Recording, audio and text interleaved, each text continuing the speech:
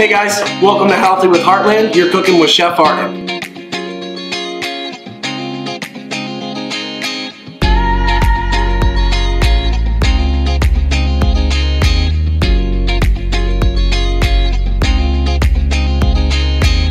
Hi, welcome back to Healthy with Heartland. I'm your host, Chef Arden. Today we're going to be looking into more advanced techniques. We've got our all-natural creekstone short ribs. We're going to be doing a very simple braising technique. So what is braising? Typically when you find tougher cuts of meat, things like your chuck or like your roast, I'm sure everyone's mother or grandmother at some point made a nice beef stew. So essentially with very tough pieces of meat, you get a very nice sear on them, and then you usually cover them with a little bit of liquid, either that being stock, wine, or even water or beer. So to get started, we're gonna remove this creekstone short rib from the package, and then we're gonna start seasoning. To get started cutting this open, once again, always use your kitchen shears. We are using the Carico shears. Get that started to cut open.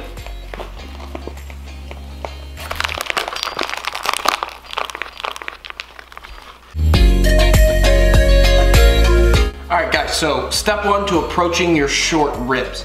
So you're gonna notice that they have bones. This is literally just cut off a section of the ribs. There's spaces of meat in between. So what we're gonna be doing is portioning them. To get started with that, you wanna have a knife, one that you're very comfortable with controlling. I suggest the 8-inch chef knife. Once again, we are still using Carico products. And what you wanna do is just line this up, and you want to find that space in between the ribs. It's not like when we were breaking apart the chicken and we had to feel for the knuckle. It is pretty obvious where the space in between are. As far as cutting, use your knuckles and the curled finger rule, and you just want to go really nice and easy down the center of the rib.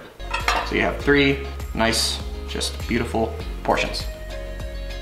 Okay, so now we have portioned the ribs. It is time to season. Before we start with that, we want to make sure that your pan, if it's not already, is on a medium to medium high heat. The important thing of braising, and this will be universal for any time you use this technique, is that sear that you get when you initially start cooking. What that's going to do is just lock in all that amazing flavor. So while it's slowly cooking in all of the liquid that you're putting it in, we're going to be using a red wine today. All of that just amazing flavor is going to stay in, and you're also going to get this just ungodly pan sauce. We're going to get your pan hot, and then we're going to season high with just a little bit of salt and pepper. So we're going to be using a real salt. This is my personal favorite, and we're just going to season very high. We want to make sure that we're getting an even cover. We don't have to go too heavy. It's not like searing a steak this time. That flavor is going to caramelize and slowly cook while we are braising it. So we don't want to overload it with some of the salt. Just a few cracks of the black pepper on each one. And then use the other side to just dab up. So now we're ready to start searing. Now we're getting ready to sear this. Preheat your oven to 275 degrees, and all we're gonna do is just, we're gonna let that go, turn your heat up just a little bit, usually about 45 seconds to a minute on each side. Be ready to add some garlic to it. What this is gonna do is just caramelize, but help add just a really nice depth of flavor. Just that amazing, just brown color. This is the sear that we're looking for. So we're gonna give that just about another 30 to 45 seconds before we add our wine.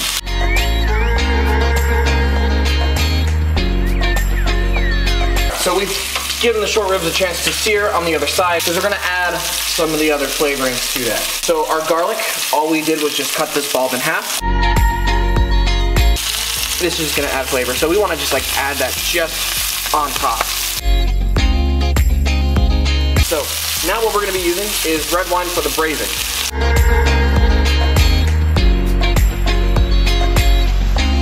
Okay, so now we've got it just about halfway up on the short ribs. Now we don't want to rush this step. This next part is important. We want to let the wine come to a boil. Alright, so now it's come to a boil. We have our lid on top of this. Oven preheated to 275. Make sure you're using oven mitts or towels or something, guys. The pan is going to be extremely hot, so will the oven, so please be careful. Pick it up from the sides. Make sure you've got a good grip. Just place it right into the oven. Once we have it in the oven, we're gonna leave it in there at 275 for roughly 2.5 hours at a minimum. We'll check it then to see how much of the wine actually has reduced.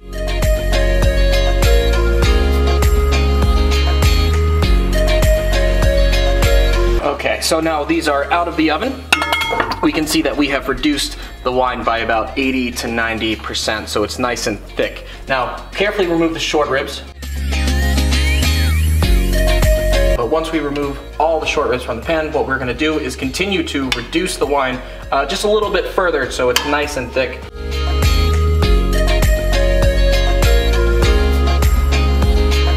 So to finish the sauce, we've got a little bit more reducing to do left. High heat.